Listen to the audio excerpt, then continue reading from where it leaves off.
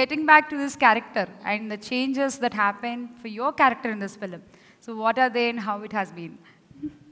I think we've all been through this. We're going through again because in Drushyam 2, I mean, a lot of people have been asking me about the same question, like the transition of Anu there. So I think I have changed as a person outside the film and also as a person in the film. So here she's a little bit naughty and she's always putting up fights with her mother, but you know, her dad has got her back all the time.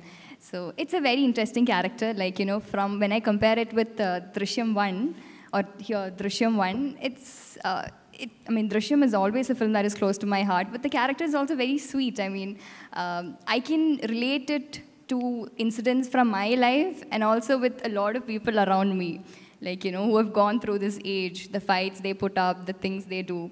So I've really had a good time playing that role. Yeah. Super. And I still remember for Drushyam 1 pre-release event, we called her on stage, Baby Esther. And now Miss Esther, a long way to go. God bless you. Thank you very much. And now the question is from Enadu Television to Esther. So Rajesh is asking this. Who was the most fun on sets? Among all these? Among all these. I thought there was a comparison between that uncle or Minky uncle. Okay.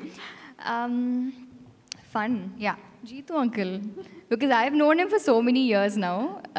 So I really don't want to bring this up, but his daughter and I, we went to the same school. So I also know him as her daddy. So we know what's happening there also. So these things keep coming up. We keep teasing each other. So there's this teasing and fun going on always. Okay. So that's there, but obviously Venky uncle and Meena auntie, and you know, Meena auntie keeps ordering food some days, so we have fun like that also. So yeah, totally, it was everyone's fun working with. Okay, I thought you would say first name Venky sirs, but unexpected, Jeetu sir name came up. Thank you, Esther.